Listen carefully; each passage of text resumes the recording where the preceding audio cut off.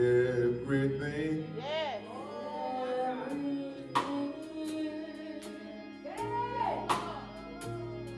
Go back there. You're everything to me. Everything.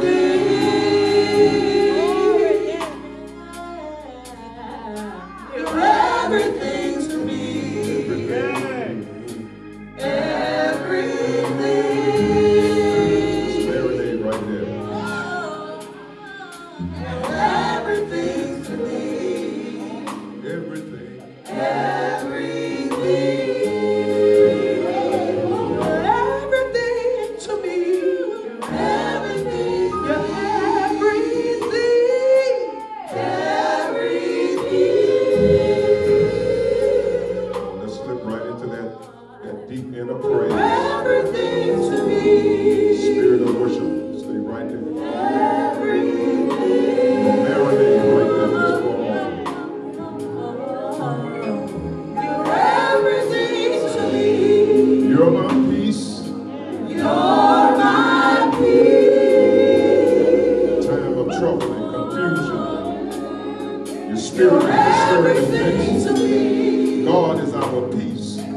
You're my peace. Everything. You're everything to me. You're my joy. You're my joy. Experiencing sorrow and disappointment. You're Everything. everything to me. You're my joy. Joy. You're my joy. Everything. You're everything to me. You're my hope. You're my hope. Oh, everything. You're everything to me. You're my hope. You're my hope.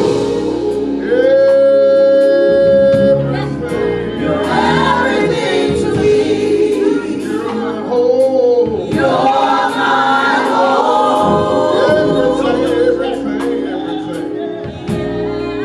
You're everything to me. Everything. You're everything. Everything. You're everything to me. Everything. Everything to me. You're everything to me. Everything. You're everything. Everything to me. You're everything to me. Everything. Everything.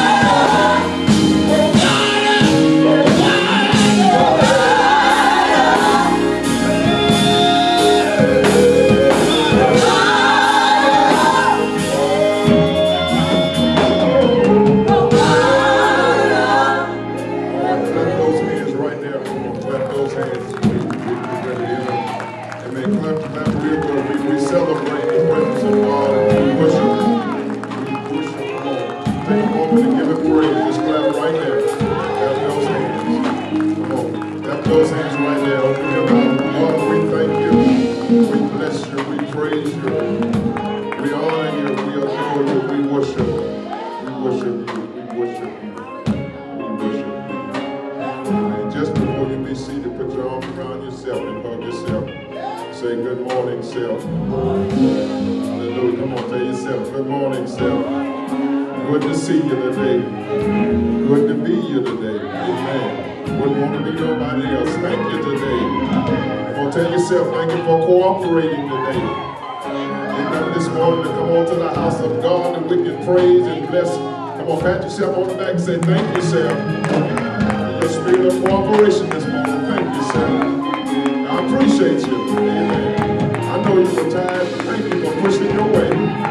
Bringing me to the house of prayer. Hallelujah. Thank you for obeying the voice of reason and conscience in the spirit. Thank you. God bless you. God bless you. God bless you. Amen.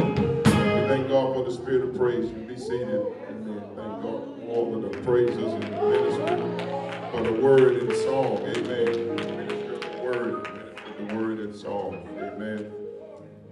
I have thanks. So always say thank you to for pressing your way. Just being here in the house of the Lord and all of this, just pushing through. It's a matter of faith and conviction. We standing, and I've been talking to some pastors who just been flying under the radar, who share the same sentiment of we just gonna press through, amen. And put no burden on nobody, condemn nobody, or chastise nobody, just press through, walk out your faith, follow your own conviction, amen. So I always want to thank all of the people present and those in prayer and those watching. God bless you. I have been, before we go into the word, I have been suspicious all along. All of this happened, I've been suspicious,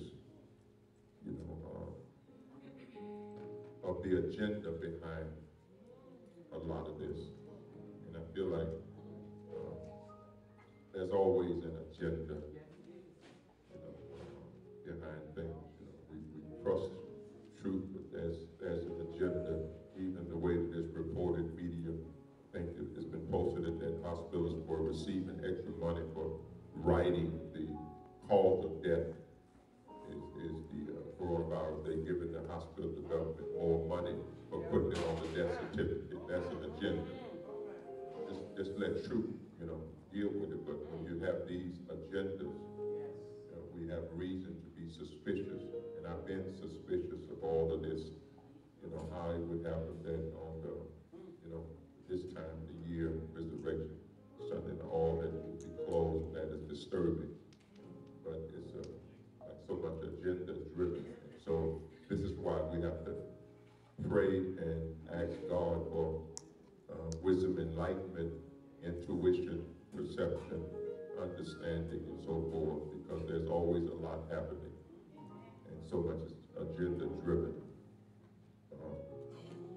And then we have a history of that in this country. I was reading a few days ago, something that's been coming back up, and I won't get too sidetracked, but when Marcus Garvey had developed a trade with international trade, Marcus Garvey, several years, because he believed what many of us believe, that until you develop economic clout and power and base, no race where people will respect you to get some kind of economic base. Even Dr. King was teaching that and began to preach it before he was taken out, that people have to have an economic base. That's what empowers you to give you clout as a race, a group. And once he had begun to establish trade route and build this international commerce and all, Hoover, who we know was known prejudiced, racial, hired the first black CIA members whose job it was to infiltrate his camp and take him out. And they succeeded. So he didn't hire blacks for their talent or ability. He hired them to take out another black man who had set up commerce and trade and was building economic clout and base. And so Hoover hired black CIAs, the first one they hired, with the sole job of not to take down white, but to take down another fellow black person who was succeeding in building an economic base. That was an agenda. So there are always agendas behind things to serve the rich and powerful and so on and so on. But the saints of God, you know, we don't just shout here. This is a place of enlightenment and knowledge, because King was right that the church, the black church, is our greatest institution of learning. It ain't just a place where we shout, it's the place where we learn. Amen. King recognized the church as the greatest, for the black culture, the greatest institution of learning. That's our university, as well as our spiritual worship. So we come to be enlightened in that purpose. You're going to be enlightened here. So they stopped progress of a fellow brother. And I'm a little bit disturbed whether you agree or disagree why our pastors of clout are not standing with some of our fellow brothers who are being attacked. You know, we don't have to agree on everything, but you can't attack a brother, don't expect backlash unless you know I ain't gonna say nothing.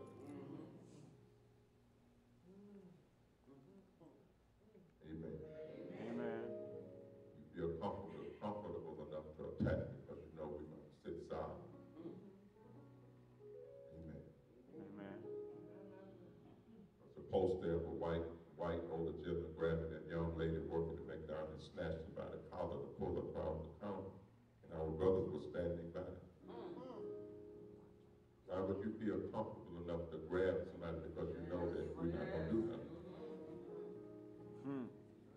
So people are comfortable to do what, to disrespect you when they know that nobody's going to stand with you. Amen. That's right.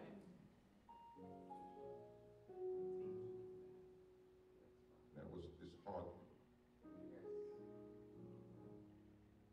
Amen.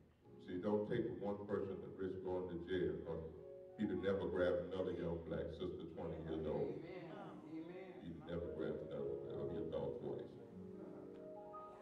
But we too busy feeling stuff and laughing, saying, look at that. They don't understand how you're being disrespected and trampled on, and it's funny because we just want to record and post. People are comfortable in disrespecting. Amen. So this is a house of worship, a house of prayer. It is also an institution of higher learning. You're going to get empowered with the spirit and also with knowledge. You're going to work with your heart, work with your body, and work with your mind.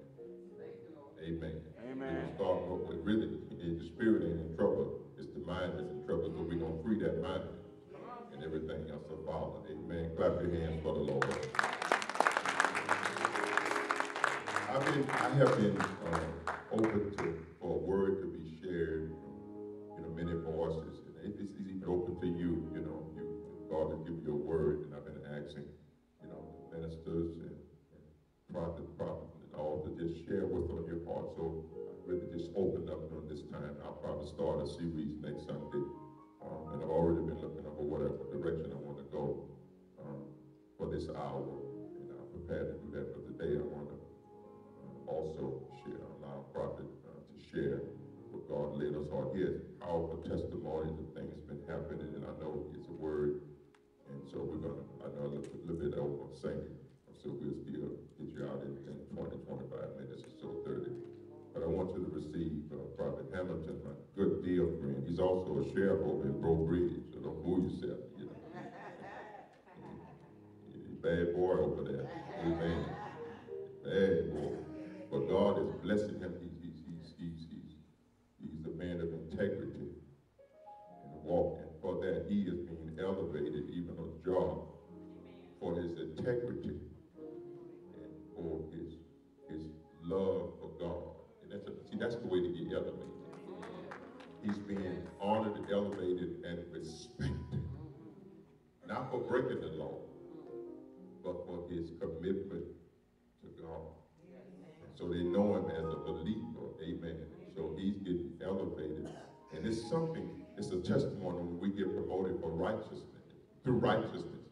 Because, you know, now to get promoted, people got no morals. They'll do anything, cutthroat, backstab, kill, murder, slaughter, assassinate character, anything to get a position.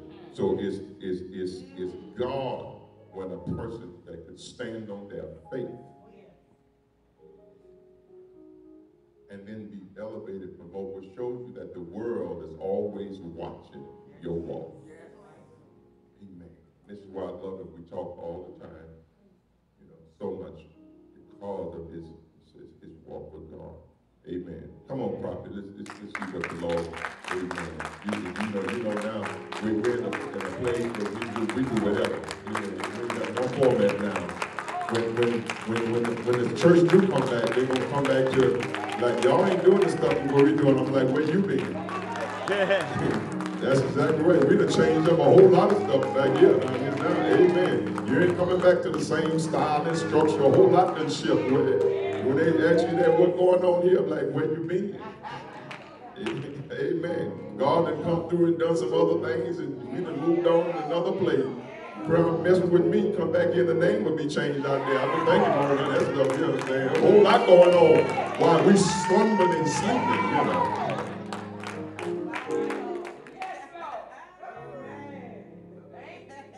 Hallelujah. Amen. Praise God. All that good stuff Pastor said about me. And I give God the glory for it because that's exactly who deserves the glory. And like the Apostle Paul, I'm nothing without the Lord. Gun, badge, commission, doesn't mean anything without God. So, furthermore, first, God is the head of my life. I am not perfect. I'm in a fleshy body. I make mistakes. That's why I'm so glad in the Our Father prayer said, lead us not into temptation. I am tempted just like everybody else. But we ask God to help us in our temptation, to deliver us from our temptation. You know, but we take that part of the prayer and want God to do that, but we don't want to take the part which says, and forgive us as we forgive those who trespass against us. So all that stuff goes hand in hand. I was supposed to work today. As y'all remember, Pastor said if the prophet's not working, then I asked him to bring a word. So kind of half-heartedly, I started seeking the Lord just in case, because he gave me that look like you wasn't supposed to be here Easter Sunday either. But God opened that door. For 6 weeks, I've been on a split shift. My normal hours are from 8 to 4:30. I've been working from 10 to 10 a.m. to 10 p.m. Which hardly give you any time to do anything. However, each time for church, God opened a door that I would be here. And saints, I want to tell you, so glad to look out before you and see the ones that pressed their way. I'm not judging and talking about or condemning those who could not make it for whatever reason. But for the saints that pressed their way out, believe me, there's a reward waiting for them. Believe me, there's a reward God has waiting for you. You know, as I sought the Lord began to tell me that scripture in the Bible, but if my people who are called by my name, he said, there are all my people who are called by my name, who have humbled themselves, who have sought after my face, turned from their wicked way, and prayed. He said, and this pandemic is a healing of the land. See, what the devil means to be a person to one, God takes that thing around and be a blessing. I told y'all a while back, when it first started, God said he's separating the saints from the ain't. Hallelujah. So just count it all joy that we're going through what we're going through. But know this, God is well able to keep us. He's kept us. God even gave me the 40 days. Well, he even gave me the timeline. As of April 22nd, that this thing gonna be lifted. The 40 days is over. So for the saints, we okay. God spared us and kept. Let me tell you something. the 3 Hebrew boys. They went into the fire furnace. God did not stop them from going into the furnace, but he delivered them from the heat. Hallelujah. Daniel in the lion's den. He didn't stop them from getting cast into the lion's den. But what did he do? He made them pillars. Daniel slept on them. And they purposely did not feed the lions so they'd be hungry to tear them apart. But God stepped in. See, we got it backwards, things. We pray for deliverance, which is good. There's some things he would deliver. But there's some things you got to go through. And that brings me to what God told me. But it's about trust. I said, Lord, what can I tell you people? He said they have a shout. They have a praise. They have prayer. But they don't have the trust that they need. They don't have the trust that'll bring them through, that'll bring them over. Trust in him. Brother Charles, man, he was all on it. God gave me some scriptures. I'm going to give y'all that. Because we need scripture. We need the word. We need to be on a solid foundation. Hallelujah. So let me give you what God gave me. Bear with me. I'm not pastor. I'm just saying that. We did. It said trust in God. The Lord said trust in him. Psalms, the 25th chapter, the 2nd verse. I'm going to go there. If y'all have a Bible, you can. If not, I'm going to read your word to you. Psalms, 25th and the 2nd verse. 25th chapter, the 2nd verse. Says, "Oh my God, I trust in thee. Let me not be ashamed.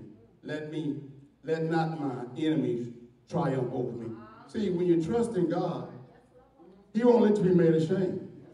He'll cause your enemies to back off. While they're sitting waiting on you to fall, the pit that they dug for you is going to catch them. See, trust in God will deliver you from your enemies. It'll cause you not to be made ashamed. Also, Psalms 37. Just about trusting God. Hallelujah. Trust in God. And this, y'all, we say this, but we really need to live this and let it rest in our hearts. Psalms 37, verses 3 through 7. Trust in the Lord and do good. Don't just trust God, but do good. So shalt thou dwell in the land, and verily thou shalt be fed. Trust in God. Do good. He'll feed you. He'll cause you to, with a pandemic going on, he'll still cause you to be in the land and be fed. He still won't withhold anything from you if you trust in him. Hallelujah. It says, go on to say in that 4th verse, delight thyself also in the Lord, and he shall give thee the desires of thy heart. So when we're going through, just delight in him. Trust in him. Amen. Commit thy way unto the Lord. Trust also in him, and he shall bring it to pass. That what you believe in standing on, trusting in God for, delight in him. He's going to bring it to pass. And he shall bring forth thy righteousness as the light, and thy judgment as the noonday. And this is the part I like in that 7th verse. Rest in the Lord. While you trusting in the Lord, rest in the Lord. Have that confidence, assurance, knowing that God is going to do what he says he's going to do. God's going to bring you through. If he brought, look, he's been bringing us all this time. We just need to trust him. One more scripture I want to give you. It's going to be Proverbs, 3rd chapter, 5th verse. 3rd chapter, 5th verse. It's going to be 5. Trust in the Lord with all thine heart, and lean not unto thy own understanding. That 6th verse saying, in all thy ways acknowledge him, and he shall direct thy path. We say these scriptures from the Bible. We quote these scriptures, but it's not on the tablets of our heart. Saints, we got to see, trust. You cannot even have a relationship without trust. You can't have a relationship as friends as spouses and even with God unless you have trust. Without trust, that relationship is going to fail. So we have to learn to trust God. Learn to believe that God is who he say he is. Saints, two things we really need to do. Learn this word. Put this word in our hearts. So when we hear these false prophets and false pastors that Pastor's been talking about, you say, you know what, that's not God. And then learn to trust God. No matter what you're going through, no matter what it seems like, trust God. God will see you through. Hallelujah. Hallelujah. Believe that God is a rewarder of them who diligently seek him. Let me tell you, we do need to not go back to tradition and religion, but we do need to go back to the basic of Christ when the deacons and the pastors used to pray prayers like, my bed wasn't my cooling bowl, and my sheep wasn't my winding cord. We need to get back to those saints. The one thing they did have that we today don't have is that faith and trust in God, because that's all they had. They didn't know where the next meal was going to come from because they worked all day long in the field as sharecroppers, and they wasn't getting paid, but they trusted God. And I remember, I'm not that old. I used to go to school with patches. I used to have 2 pairs of shoes, one to play in and one to go to church and dress up in. Amen? Saints, we got so more trust in our monies, our job, our abilities, but we don't trust God. And without trusting in God, as the Apostle Paul said, you can count that to be done. It's nothing. Hallelujah. Like I said, God is good to me. God has brought me. I live in a parish, but the only kinfolk I have over there is my daughter, my wife. But yet, and they asked me, how did you become a sergeant? Because y'all know within law enforcement, especially sheriff's office, it's political. And if you don't have political ties, then you don't have position.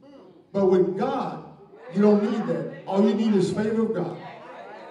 I go and sit in the sheriff's office and we pray together. How about that? Now we have a new sheriff. He's also, God's putting favor in his heart for me. So I give God the glory for that.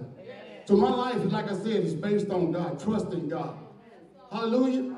So I give God the glory. And again, saints, I want to tell you, as I look out over y'all, as I look, I thank God because I'm looking at the pastor I talked about, the true core of the church.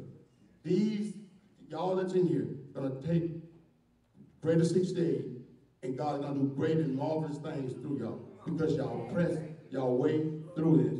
I watch him faithfully sit over there on the door. I watch the usher. Every time you need him, look for something. He's there. Brother Ware and his wife. You know, all of you, y'all press your way out. And let me tell y'all something, y'all. This is what the Lord had told me. God is going to start, and he's already started, a spirit of healing in this church. As I stand here before y'all, there are so many of us in here that need a healing in our bodies. So many of us. And God said he's going to start manifesting a spirit of healing in this place. If you can only trust and believe. No matter what the doctor have told you, no matter what you've gone through, no matter what the report is, trust in God. And God is a God that he should not lie. He's not a man that he should lie, nor he is a son of man. We need to repent. If he said it, he'll do it. God said he's going to start a healing spirit anointing in this church, in this place, starting now. Hallelujah. So if you just believe God, just trust God. Believe God and receive the healing today. No matter what the enemy is telling you. Mouth dry. Y'all get excited and nervous and mouth get all dry. But let me tell you something. God is going to do what he said he's going to do. He's already started. He started with our pastor. Pastor received a healing. Amen. He started with the pastor. If you need a healing, trust and believe God. Hallelujah. God God is a rewarder of them that diligently seek him.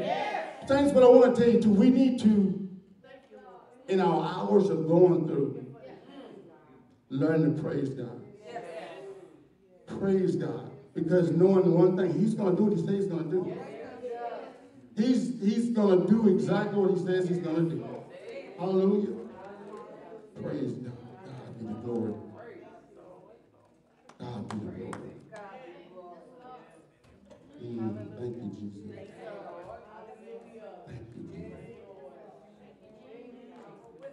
Praise be to God. Hallelujah.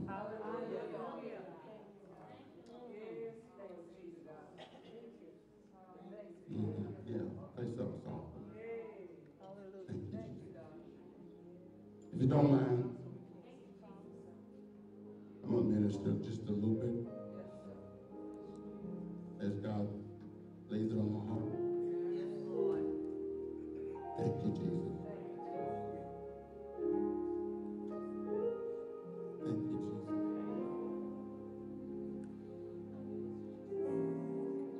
Thank you, Jesus. Hallelujah.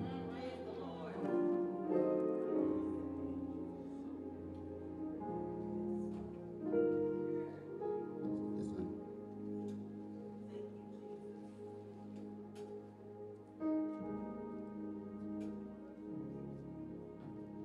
You can stand waiting, and sometimes even in the midnight hour, you're saying, Lord, I believe in you. I trust in you.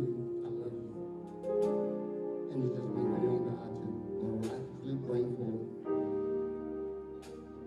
an answer to a prayer. God says he's heard your prayers. And because of your faith and trust in him,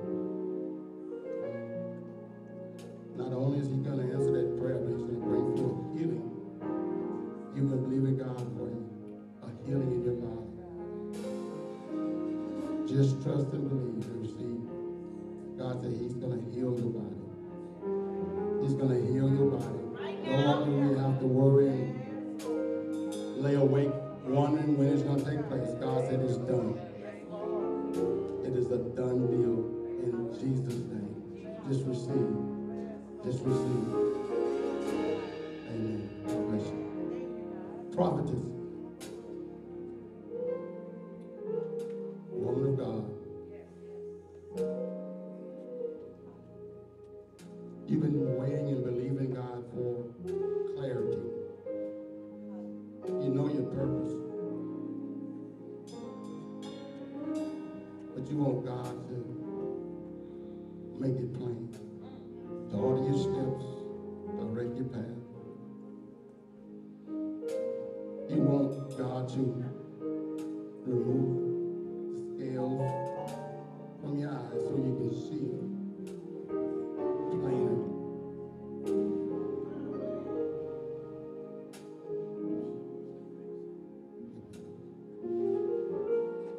You do have a hunger and thirst after God, after His righteousness. Sometimes you get so excited about the things of God, it almost confusing and mind blowing. You have to regroup. But the Lord said, He's going to really make things plain for you.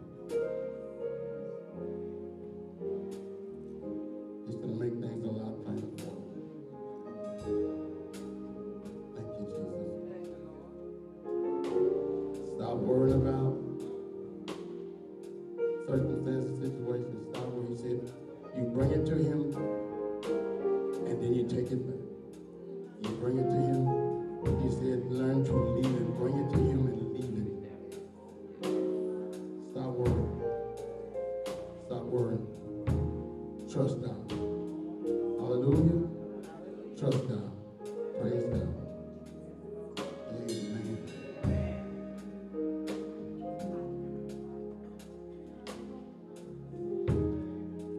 Come this way. Ma'am.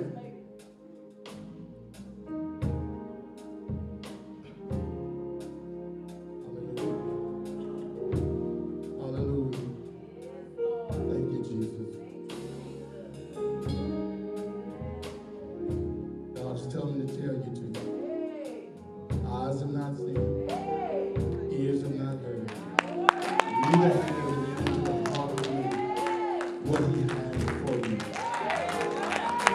He said that he has ordered your steps and directed your path, but now it's going to be mind-blowing and levels he's going to take you. Because y'all have to come on one accord. Because y'all seeking him together. And when two walk in agreement, nothing somehow.